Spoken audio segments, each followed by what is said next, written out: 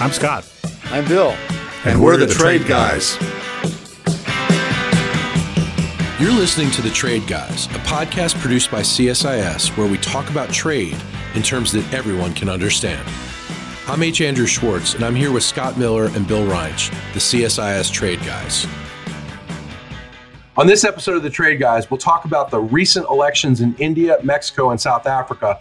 Plus, we'll talk about the Red Sea shipping crisis. And finally, we'll get to Ambassador Tai's recent op-ed in the Financial Times. All on the next episode of The Trade Guys.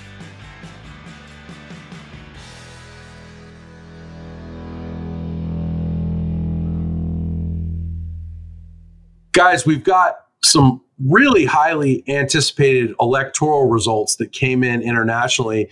We got elections in India, Mexico, and South Africa, all important to trade in one way or another.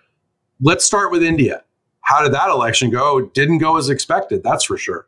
Well, I've been thinking about this, and it's taken me 3 days to find a common thread amongst the three that happened recently, which are India, Mexico, and South Africa. And if I'm not mistaken, it took until you got yourself in the pool to exercise for you to come up with analysis. That is correct. It was doing laps, I had an epiphany, and I figured out, I think, what they have in common. The irony is that it won't make any difference, but we'll get to that. Well, one of them was a surprise, and that's the one you mentioned, India, where Modi did not do nearly as well as people expected him to do, lost his single party's majority. His coalition will continue to govern. He'll continue to be prime minister, but lost a lot of votes. And what was important here was that it really was a triumph of economics over religion. It was people, and it was poor people primarily, including poor Hindus and poor Muslims, voting their pocketbooks because he had promised jobs and had promised a whole variety of benefits and had not delivered. And I think that it caught up with him. And his campaign was a much more divisive one on religious grounds, sort of Hindus versus Muslims. And what I think it demonstrated, which was kind of reassuring in a way, was that voters didn't really care about that as much as he thought they would. And what they did care about was, did they have food on the table? And did they have jobs? And how was the economy going? I think the irony is that they voted against him because they were unhappy with that. It's not at all clear that the economic policy of India is going to change very much, despite the election results. The coalition that he put together for the election is going to be there. There will be some differences. What always happens with coalition governments is it takes longer to make decisions. So for a prime minister whose time has been characterized by strong leadership and quick decision making, I think it's going to be complicated for him. But I think he'll still pursue pretty much the same economic policies that he's been pursuing, despite the message from the electorate that they want something different. Mexico was, again, it was economics. This is a common thread. It was a triumph of people that appreciated what AMLO had done. And what AMLO has done in his almost 6-year term is provide a lot of benefits to poor Mexicans. And he's promoted unions, actual independent labor unions, and he's tried to promote economic growth, and he's provided a lot of benefits to the poor. Essentially, his party was rewarded for that. He couldn't run again, but his candidate, Claudia Sheinbaum, is going to be the new president, and I think will probably pursue pretty much the same policies that AMLO pursued during his term, which are pro-labor, pro-worker, pro-poor people policies. I think she is more of a technocrat than he did. By all accounts, had a successful time as mayor of Mexico City, which is a city with a whole boatload of problems. And she may apply more of an engineering, if you will, or technocratic approach to governance. But people are not expecting, like as in India, major changes in policy. South Africa was also predictable, not a surprise. People have been saying for nearly a year that the ANC was going to lose its majority, and it did. It ended up with, I think, somewhere around 42% of the vote. The next government is not clear yet because they have to form a coalition. One of the interesting things is whether they'll form a coalition with the Democratic Alliance, which is actually the white party. It's not entirely white. It's not entirely white, and it's pro-business. It is more pro-business, yes. But I think the reason for the decline in the ANC's fortune was economics. They haven't delivered on growth. They haven't delivered on wages. They haven't delivered on prosperity for the poor people. In all three cases, in Mexico, it was an affirmation, and in the other two cases, it was a rejection of governments that failed to deliver on economic promises that they've made. This is where Scott jumps in and says, it's the economy, stupid. Well, look, I think people all over the world are voting in elections this year. Yeah. And a lot of them vote their pocketbook. I know that certainly happens in America. Economy and jobs is usually the number one issue in polling. And while I don't know how good polling is worldwide, people want better lives, and they'll vote for them if they get a chance. So, look, I think in India that it was a disappointing result, but look, I think Modi is still, last I saw was a survey of world leaders and their domestic polling. And at that time, Modi was far and away the most popular world leader among his voters. He was in the 60s, so pretty good approval rating. At that time, the lowest was Chancellor Scholz of Germany. I think his approval rating was like 16%. So he was down in the area of dandruff or, dryer lint. I mean, it was really a sad rating, but it actually made President Biden and Prime Minister Trudeau look good by comparison. So, it's tough out there, and the economy is important. For me, in India is of interest to American trade policy because India is the alternative to China if you're looking for scale. They have some things going for them. Modi has done a good job with investment, particularly in infrastructure, which is helpful. They've got a skilled and younger workforce. Demographics are in their favor. They have issues with their regulatory and what used to be called ease of doing business. And so there's a lot of room for reform. I agree with Bill. Reform is a lot harder when you have a coalition government. But the BJP, the Modi's party, went from 303 seats to 240. 272 is a majority. So they're going to have a coalition partner in a pro-market, market-friendly party called the National Democratic Alliance. We'll see what happens. Mexico is also important because that's the alternative to China, thanks to its proximity to the U.S. and to USMCA. So important conclusions there. I think in Mexico, Bill's right about AMLO's agenda and how popular it was among key voters. For me, the key question on Mexico's ability to be the resilient neighbor and an alternative to long-haul imports from China is whether it can create confidence for investors. Mexico has reasonably well-skilled workforce. They have a workforce where manufacturing is seen as an aspirational job. It's seen as a good job. It's not denigrated the way it is often in America. It's seen as a thing of the past. And so their workforce is skilled in places, but getting the most out of Mexico will require private investment. And the record of AMLO and his party is somewhat sketchy there. So we'll have to see whether security conditions improve. Personal security has often been a problem in Mexico, continues to be. So I want to ask you guys a couple questions about Mexico. One, following the election of Claudia Sheinbaum, peso dropped, economy in the immediate sense was suffering. So that's one thing. Why do you think that is? And will it rebound? Two, you mentioned China, Scott. China obviously wants to do a lot of business in Mexico. The United States wouldn't be happy about that. What do we think Sheinbaum is inclined to do vis-a-vis China and the United States? Well, look, I think the peso is a temporary drop, much like the same thing happened with India. Because of the surprise, there was a drop in the stock market, in this case, in India, which quickly rebounded and found its footing again. So I don't think anything fundamental happened to the peso with the election. But look, China is an important player for all these economies. China is, because of their sheer scale, is a major trading partner for everyone. The closer you are to them, the larger a partner you are. And Mexico has been inclined to make agreements with China, to utilize Chinese imports as intermediate goods. They have a lot less neuralgia about it than Americans do. And I think Chinese goods have found their way, finished products have found their way into the Mexican market and been very successful. And Chinese intermediate products are quite important to Mexico competitiveness. So my guess is that there will be a reasonable embrace. And to my mind, Mexico-U.S. relationships are always prickly. They have been since the continent was settled. And I don't expect a change in that. And it's less so with a more distant partner like China. So I imagine that we'll see a lot of Chinese goods enter Mexico for further processing. And I think we're going to have to find a way to live with that. Well, I think the Mexican attitude toward China has been complicated. AMLO went back and forth about that. Sometimes he welcomed them in and sometimes he didn't. And I'm not sure there was a clear signal being sent. I think there's countries that have welcomed Chinese investment, particularly in Latin America, have not always been enthusiastic about the result. Sometimes they have been, but oftentimes they found themselves with taking in a lot of imports, and the additional manufacturing and job creation that they expected didn't always pan out. And I think there's some sensitivity to that in Mexico. In addition, I think Scott's right about the U.S.-Mexican relationship, which has a very long history, and it's frequently not been a particularly good one.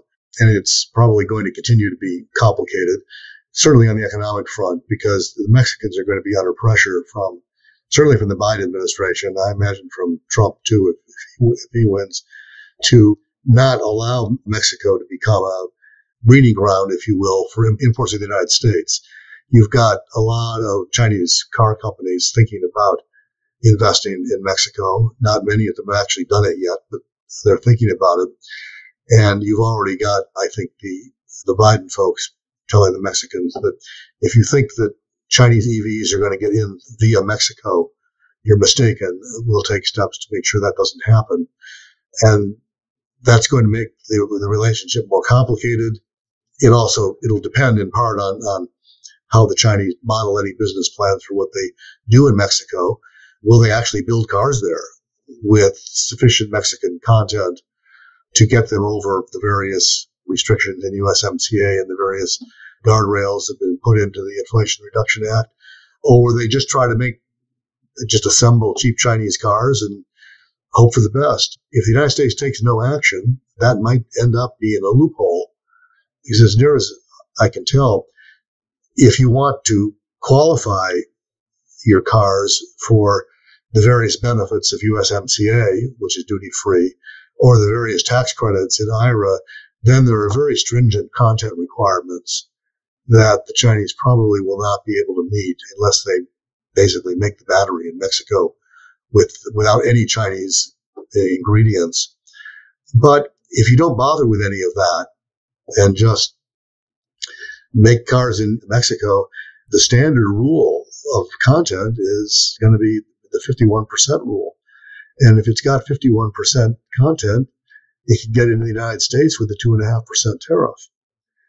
And it won't be eligible for the other benefits, but if you're making a $10,000 or $20,000 car, which the Chinese are, 2.5% is not going to keep them out of the U.S. market. So I think the United States needs to think fairly hard about how they want to handle this. The Mexicans also need to think fairly hard about what kind of industry they want to develop inside Mexico. Just a footnote, which is Mexico and the United States are large trading partners with each other, and it goes well beyond Chinese electric cars. Right? There's a lot of two-way trade that is vitally important. Supply chains that combine products from the two countries are prevalent in our economy and create great value for Americans and create a lot of American jobs. So there's a much bigger relationship here than cars alone or electric vehicles from China alone. Can I come back to India for a second? Yeah, of course. I'm not as optimistic as Scott sounded about it. The BJP plan seems to try to turn India into a manufacturing hub in the same way that China has done it. And I think there's a lot of economists who are skeptical that will work. It's an economy that has encumbered itself for 80 years, more than 80 years, in a network of regulatory maladministration, basically, that makes it very complicated to start up businesses and complicated to run businesses. It's kind of built into the government mentality in India of all parties to do things that way, have a highly regulated model, and require a lot of permits and a lot of permissions to do things that other countries prefer to let be determined by the market. We'll see if the next Modi government is in a position to or willing to change that. The more interesting question, I think, is a number of observers of the Indian economy have suggested that their future might lie more in services because they really have a comparative advantage in services. I think software development, but also call centers and a whole range of things that they do already globally, and they do very well, and that it might be better in the long term if the government tries to play to its strengths rather than to play to its weaknesses. Well, Bill, you're right. That's definitely the area in which their workforce is most skilled. And you're also right about regulation. I mean, back for about 20 years, the World Bank published a genuinely useful report called Doing Business. And it showed basically what it cost in terms of time and money to basically open, operate, and expand a business. It was a genuinely useful report. It was so useful that the World Bank stopped publishing it in 2021 or so. This was an area where you could look at what it actually took to do things in India, and it was quite burdensome. Guys, I want to move to another part of the world. We've been talking for months now about the Red Sea shipping crisis. Why are shipping costs rising again 6 months after the Houthis began their strikes and in the process launched this crisis? Well, it's a case of interrelationships, that what you have is, first of all, the higher costs are predominantly for container shipping. And container shipping is a very important share of total global shipping. But there's an interesting split right at the moment between what the industry calls dry bulk, which would be commodities, steel, whatever it is, things not shipped in the 40-foot standard containers. Wheat, grains, things like that. All kinds of things travel. Oil, yeah, big one, that travel as dry bulk, or as it's known. Those costs are relatively stable. It is container shipping, and container shipping was particularly targeted by the Houthi tribesmen in Yemen for attacks in the Red Sea, and initially it was high insurance costs that caused the diversion from. So if you're leaving Rotterdam for Shanghai, the long way around is around the Cape of Good Hope. It's I think 10 to 20 days longer a voyage than going through the Red Sea, or starting at the Suez Canal, at the Mediterranean to the Suez Canal. But the longer the ships are en route, the more containers you need to supply the entire system. So container shortages and secondary effects happen, port backups, all sorts of things. It's a major logistics problem, but it's one of the reasons you're seeing the higher container shipping costs. And it looks to me to be nowhere near a settlement, mostly because the people who are targeting container vessels are not part of any negotiations or peace agreement. They're funded from Iran, principally, as I understand it. They have their own grievances, but what they're doing is definitely disruptive.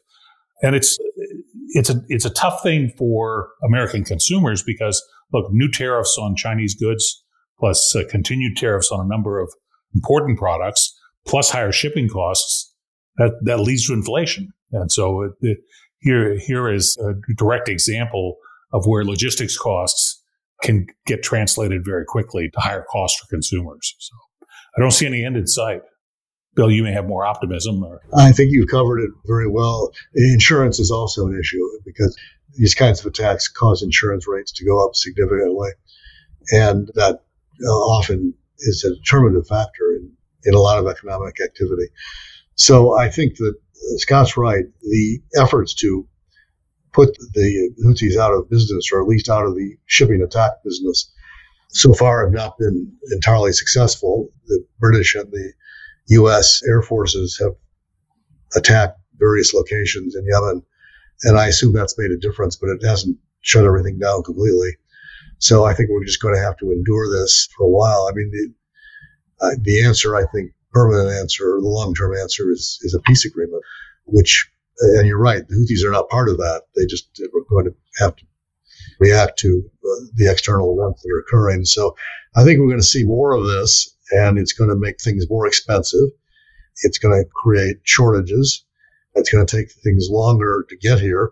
And we are now, if you think about sort of supply chain cycles, we are now about to head into the school starting and then holiday rush, where, all the retail outlets, both brick and mortar stores and other places, are stocking up on stuff that the kids need for school, which means new clothes and also new books, pens, all the stuff that goes along with that, but mostly clothes and shoes.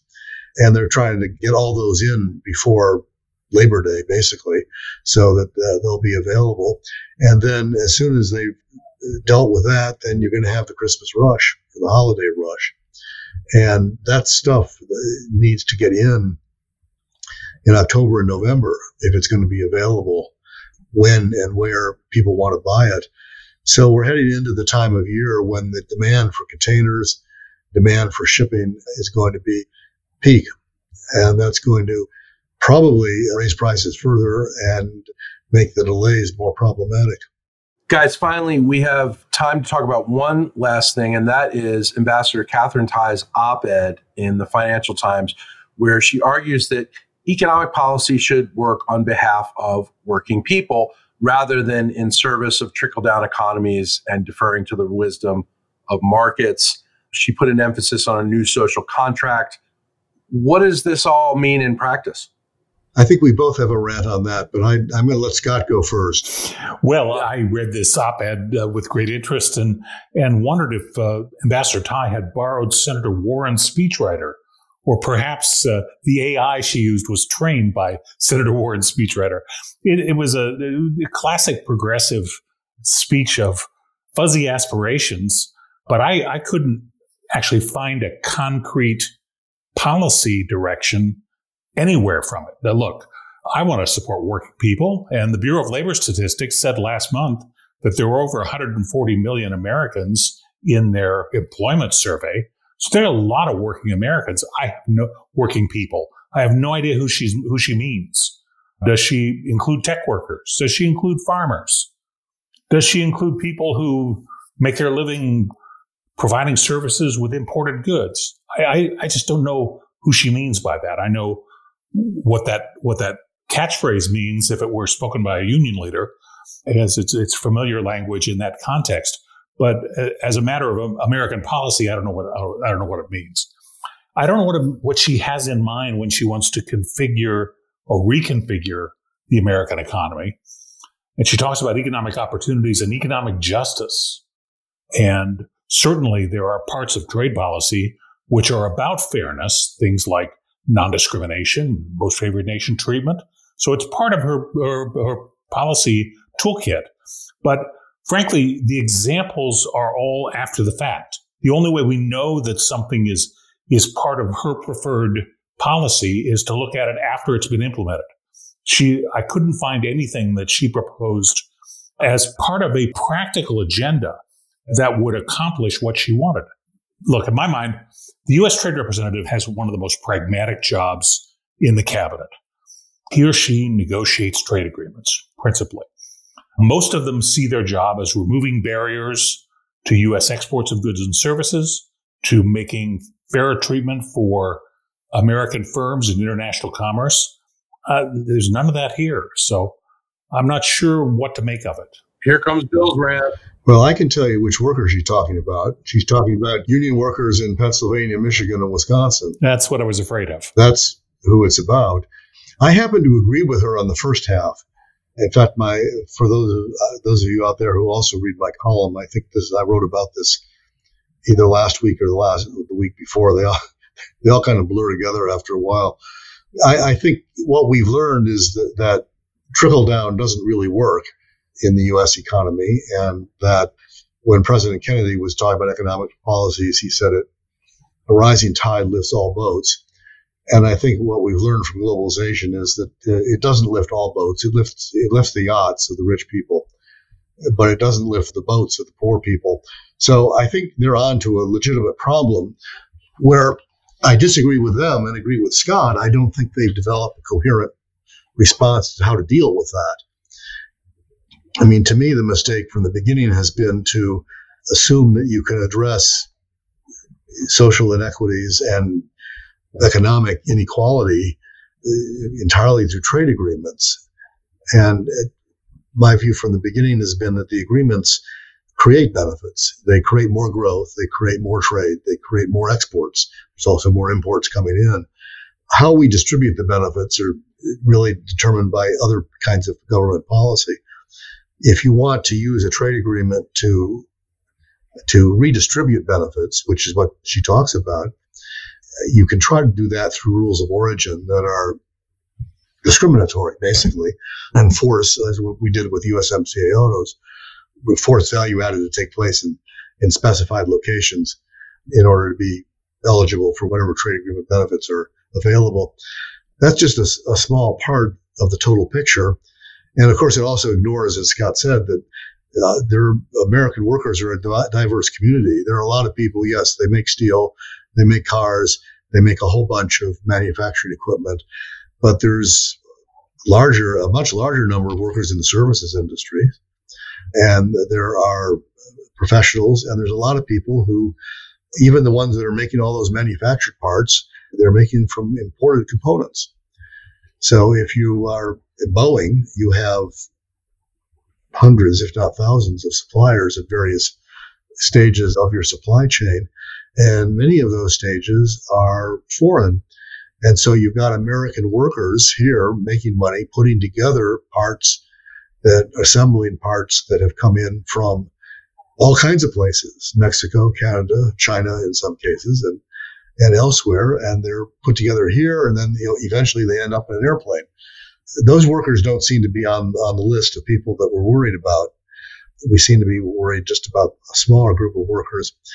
But I guess what frustrated me about the whole thing is that there isn't really a coherent plan for how to fix that. I mean, they've been very clear about what they're not going to do. They're not going to negotiate trade agreements that involve giving other people more market access.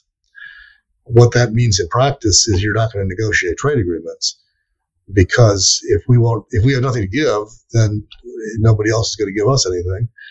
And that's played out in the IPEF. It's modest at best, and the trade pillar is in purgatory or limbo, depending upon how you want to view these things.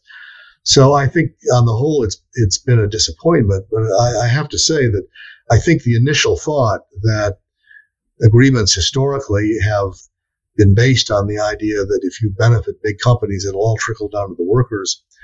I think that's pretty much proven to be not true, but they really haven't come up with a solution to that.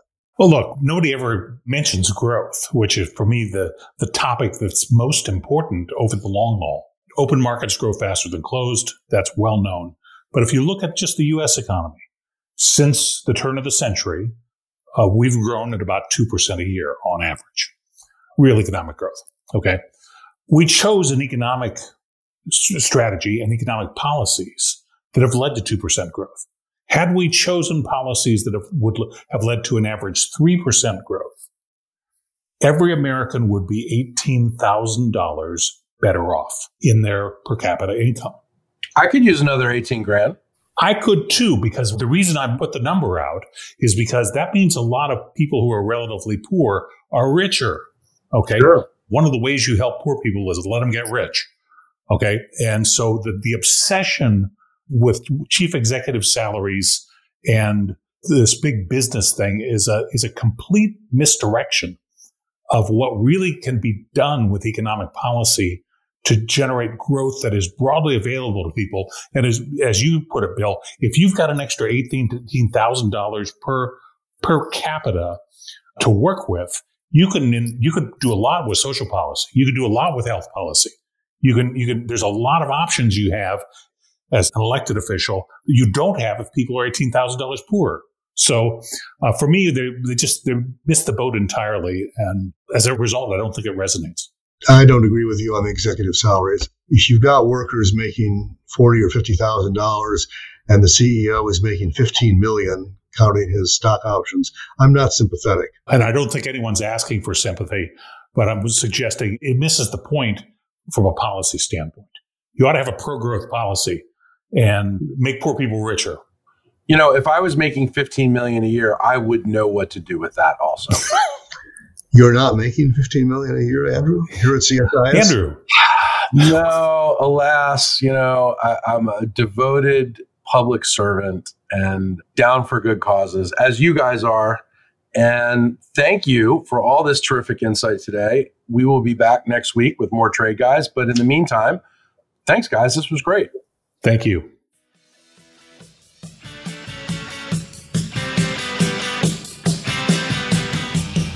To our listeners, if you have a question for the Trade Guys, write us at tradeguys@csis.org. That's tradeguys@csis.org. We'll read some of your emails and have the Trade Guys react to it.